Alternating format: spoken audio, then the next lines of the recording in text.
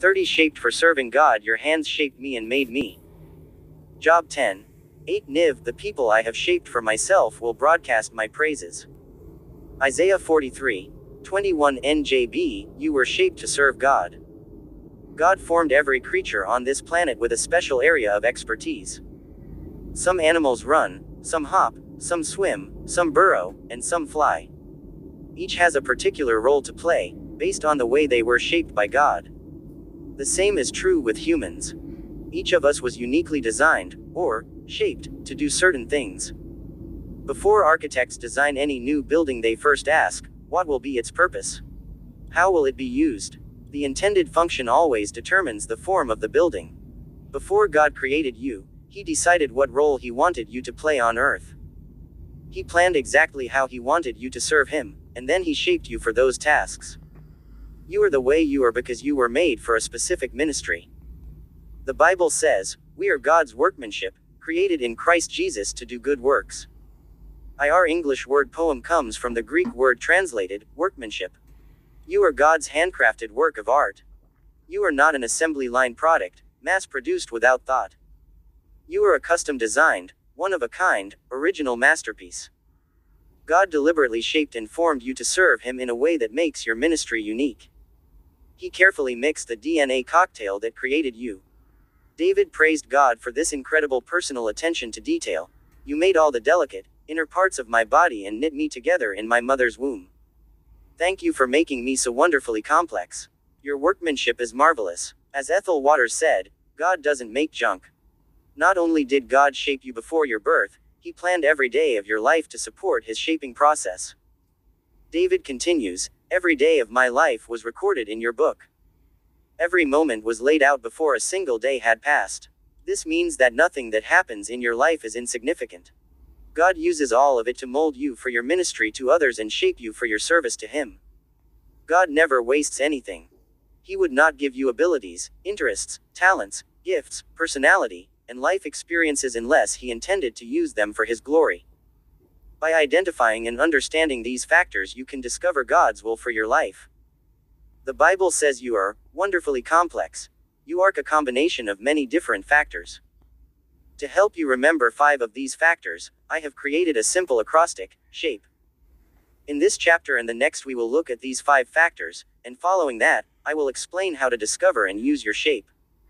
God never wastes anything. How God shapes you for your ministry. Whenever God gives us an assignment, He always equips us with what we need to accomplish it. This custom combination of capabilities is called your shape. Spiritual gifts, heart abilities, personality, experience, shape. Unwrapping your spiritual gifts. God gives every believer spiritual gifts to be used in ministry. These are special God-empowered abilities for serving Him that are given only to believers. The Bible says, whoever does not have the Spirit cannot receive the gifts that come from God's Spirit. You can't earn your spiritual gifts or deserve them. That's why they are called gifts.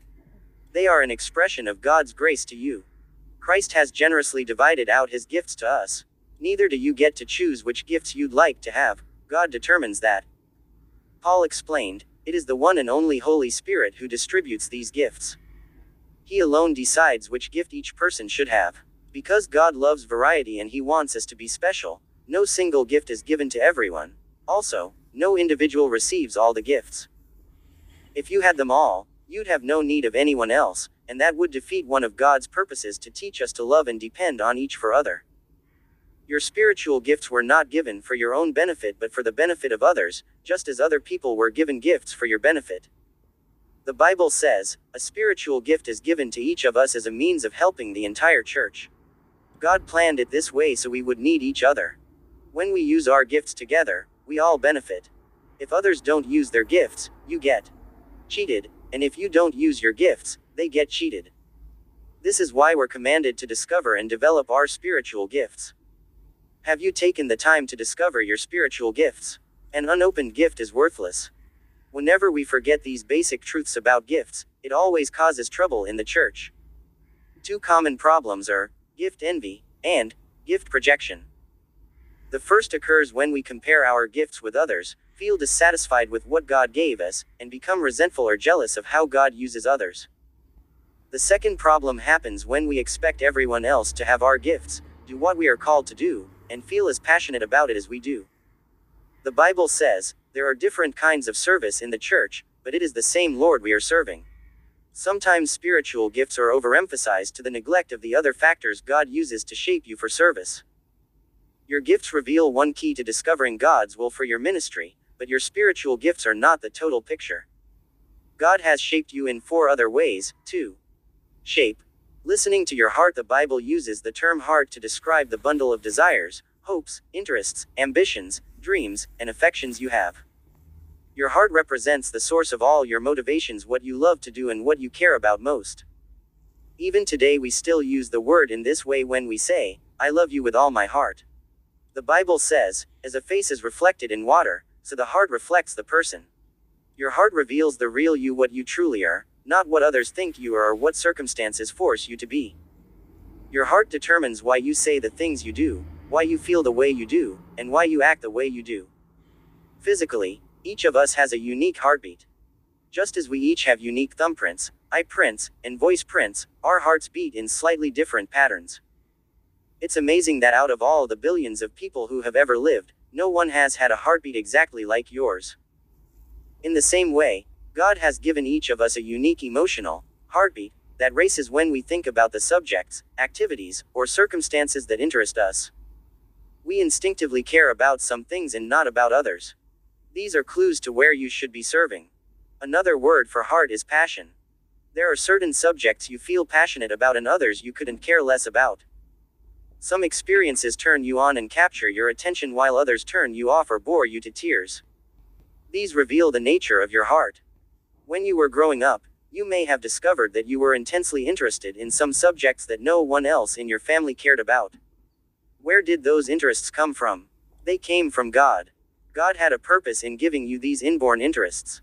Your emotional heartbeat is the second key to understanding your shape for service. Don't ignore your interests. Consider how they might be used for God's glory. There is a reason that you love to do these things. Repeatedly the Bible says to serve the Lord with all your heart. God wants you to serve Him passionately, not dutifully. People rarely excel at tasks they don't enjoy doing or feel passionate about. God wants you to use your natural interests to serve Him and others. Listening for inner promptings can point to the ministry God intends for you to have. How do you know when you are serving God from your heart? The first telltale sign is enthusiasm. When you are doing what you love to do, no one has to motivate you or challenge you or check up on you. You do it for the sheer enjoyment. You don't need rewards or applause or payment, because you love serving in this way. The opposite is also true. When you don't have a heart for what you're doing, you are easily discouraged. The second characteristic of serving God from your heart is effectiveness. Whenever you do what God wired you to love to do, you get good at it. Passion drives perfection. If you don't care about a task, it is unlikely that you will excel at it. In contrast, the highest achievers in any field are those who do it because of passion, not duty or profit. We have all heard people say, I took a job I hate in order to make a lot of money, so someday I can quit and do what I love to do. That's a big mistake. Don't waste your life in a job that doesn't express your heart. Remember, the greatest things in life are not things. Meaning is far more important than money. The richest man in the world once said, a simple life in the fear of God is better than a rich life with a ton of headaches. Don't settle for just achieving the good life, because the good life is not good enough. Ultimately, it doesn't satisfy. You can have a lot to live on and still have nothing to live for. Aim instead for the better life, serving God in a way that expresses your heart. Figure out what you love to do, what God gave you a heart to do, and then do it for His glory. When you are doing what you love to do, no one has to motivate you. Day 30. Thinking about my purpose. Point to ponder. I was shaped for serving God. Verse to remember. God works through different men in different ways, but it is the same God who achieves His purposes through them all. 1 Corinthians 12:6 Question to consider. In what way can I see myself passionately serving others and loving it?